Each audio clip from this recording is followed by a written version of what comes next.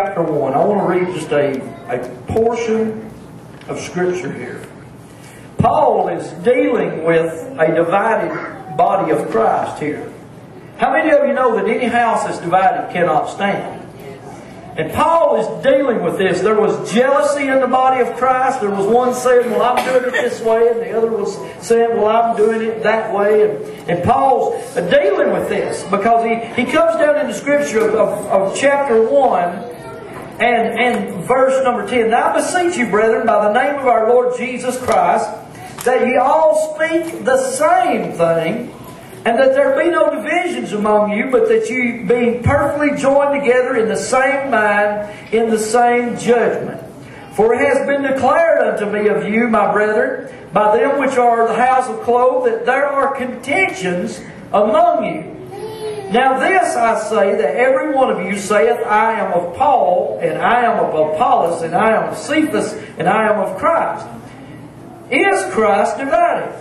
Was Paul crucified for you, or were you baptized in the name of Paul? I thank God that I baptized none of you, but Crispus and Gaius, lest any of you should say that I have baptized you in my own name. And I baptized also the house of Stephanus. Besides, I know not whether I baptized any other. For Christ sent me not to baptize, but to preach the gospel, not with the wisdom of words, lest the cross of Christ should be made of none effect. For the preaching of the cross is to them that perish foolishness, but unto us which are saved it is the power of God. Amen. Now I want to talk about that just a little bit tonight. You know, the Bible tells us in John 3:16 that for God so loved the world that He sent His only begotten Son, that whosoever should believe on Him should not perish, but should have eternal life. God so loved the world. God loves you and I. The Bible says that God is love. Right. The Bible says that if you cannot love your brother that you can see, how can you love God that you cannot see? You see, the love of God is something that is complete. The love of God is something that is wholesome. The love of God is something that you and I just don't even begin to fathom to understand how much the Lord Jesus Christ loves you and I. I've told you over and over that when I have learned how much that I am loved, it makes me a different person. Everybody is different if they know that they're loved. To know that you're loved. It makes a difference in people that think that they don't have anything, people that don't think they have a friend, people that don't think they have any support. It makes a difference when someone comes along and tells that person or tells you that they love you. It does something on the inside of you. It fills part of a void in you to let you know that there's somebody out there that cares for you. There's somebody out there that has favor for you. There's somebody out there that loves you, that God kind of love that says, I love you, not because of something you can do for me, not because of who you are, but I love you because the love of Christ is in me. And the Bible says, well, He was asking, how will men know that you're my disciples? Because you love one another. Right. You see, the Bible says that perfect love casts out all fear. That's how come that when you and I can perfectly love, when you and I have that burden of love inside of our heart, that we can look at a person, we can take hold of them, and we can pray with that without fear. We can pray believing God. We can pray hanging on to the cross of Calvary, and the gift of faith begins to operate in our life, and we begin to see God move not only in our life, but in their life as God begins to change them through knowing that they are loved. You see, the love of God can change a person. Right. When you know that you're loved, it changes you on the inside. It does something to you. I told all of you a lot of times that I've learned to get up every morning. And I don't say this in a bragging way. Well, maybe I do. But I've learned to open my eyes no matter how I feel, because you cannot judge your Christianity. You cannot judge your relationship with Jesus Christ on how good or how bad you feel. Come on. I may not wake up in the morning and feel that great and think that God is way out there somewhere. But what I have to realize is His Word is true. His Word is set on the foundation of Calvary. And God loves me. So I wake up in the morning and I open my eyes and I say, God, the one you love is awake and ready for the day. Amen. Because I've come to understand that when He died on that cross for me, He gave me everything that pertains to life and godliness. He gave it to me. I'm an heir. I'm a joint heir. Lord, I'm in the will. Hallelujah. I mean, some of you get excited because some of your relatives die. You think that you're in the will, and then there comes will reading day and you're not there. But I can promise you that you are in His will. If you know Him, if you've been born again, if Jesus Christ has come into your life and He saved your soul and stirred your heart and renewed you and redeemed you and regened you. Yes, amen. You know, I told a lot of you that you got bad genes until you're born again. And then you get regened. Amen. Amen. That might be a little Bruce theology there, but the analogy fits.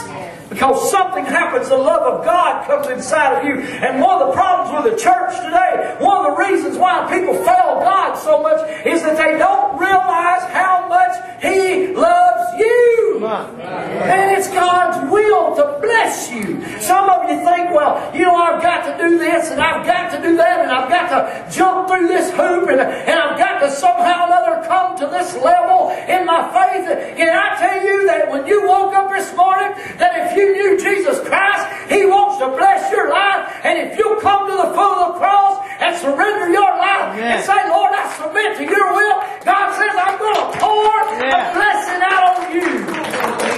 He'll bless you. I am telling you, there is a blessing at the foot of the old rugged cross. I'll preach it till the day I kick over. Yes. Amen. Because I've learned the secret of Christianity. Yes. I've learned the secret of the Bible, which is really no secret at all. All you got to do is read the pages. I learned that when He stretched His arms out on that wooden beam and He died for me there and He was buried and He rose again from the dead, I learned that same resurrection power that raised Jesus from the dead, that same resurrection power lives inside of me. Amen? Well, you don't act excited about that. Let me rephrase that another way. That same resurrection power that raised Jesus from the dead, if you know Him, He lives in you. Greater is He that is in you than he that is in the world. Well, now you act a little bit happy. Let that sink into you. Come on. Amen. God loves you. Yes, He does. That's why He sent His Son. That's right. That's why He took the wisdom of this world Yes. and confounded the wise. See, I want to tell you something. The cross was a means of torture. It was a death instrument. How in the mind of man could you ever fathom that a cursed individual could die for your redemption? You see, the devil thought he had him. The devil thought this was it. But see, God had something else in the plan, because in Jesus was perfect life. In Him was resurrection power. That was God Himself that was being crucified for you, for me, on that cross. That was God's plan. You see, to the devil it said, ha ha, I got him. To the world it said, hey, how could anybody be saved looking on him? But there was a thief. There was two thieves actually. There was probably a lot more of them. But the Bible tells us about two. There was one who was on one side of him that railed against him. And the other one who looked on him and said, hey, why don't you shut up over there? This man hasn't done anything. This is an innocent man. And he said, Lord, remember me when you come into your kingdom. Well, hey, faith was at work, because God looks around. God, that's right, Jesus, God, looked around and said, hey, today you will be with me in paradise. Right. You see, it was that saving kind of faith that man said, hey, you know what? That man is innocent. But I believe on him, because there's something different about him. There's something different about this man. You know what? You look at Jesus when He went over there to pray for the madman of Gadara. The Bible says that this man, that he lived among the tombs, and that he would come out and that he would literally scare people. He was in the tombs night and day, cutting himself with rocks. The Bible says that many times he had been chained up, he had been bound, and he had plucked them to asunder. He was a demon-possessed man. There was something inside of this man that he knew that tortured him, that tormented him. Let me tell you something. There's a lot of people in this world that's out here today and they're trying to find something in their life. Yeah. And there's a lot of people that's dabbling with spiritual things that harms them. There's a lot of people that have opened up doors. I'm not talking about Christians being demon-possessed, although you can be oppressed. But I'm talking about there are people who have opened up doors to allow Satan to walk in and to control and take over their life. And let me tell you, when something like that happens, they know that something is not right on the inside. Yeah. They know there's something missing. Listen, God created you in His image and His likeness. There is something on the inside of each and every man, boy, and girl that says that there's something missing when that takes place in their life. But the Bible says that Jesus got in the boat. He went over there to where that man was at. I believe that when that boat slid ashore, that man looked out there and he thought, oh, there's another one. And he went running out that way. But something happened in the middle of that little jog. He went out there. Something on the inside of that man told him, hey, there is something different. Because the Bible says that man fell at his feet and he worshipped him. Now I want to tell you something. There's a little side note here. There's a little danger in reading some of these other Bibles. Because you'll read a lot of these other versions of the Bible where it says that people just came and knelt at the foot of Jesus. And I want to tell you something. There's a big difference in coming and kneeling and coming and worshiping. Yeah. A big difference. I can get down on my knees and not do anything but go to sleep. There's a big difference in worship. And a big difference in just kneeling and falling down before somebody. The lepers over there, it talks about how that they came and they knelt and they worshipped Him. I want to tell you something. There was something inside of that man that saw that there was something different about him. I believe the Holy Ghost, I believe the Holy Spirit worked and touched that man to realize that there is something there that is your answer. I believe that. I believe the Holy Spirit draws us to God.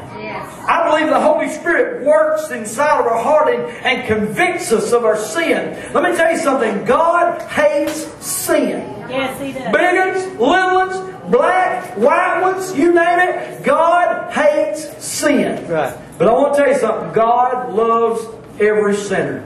Yes. God loves. That's why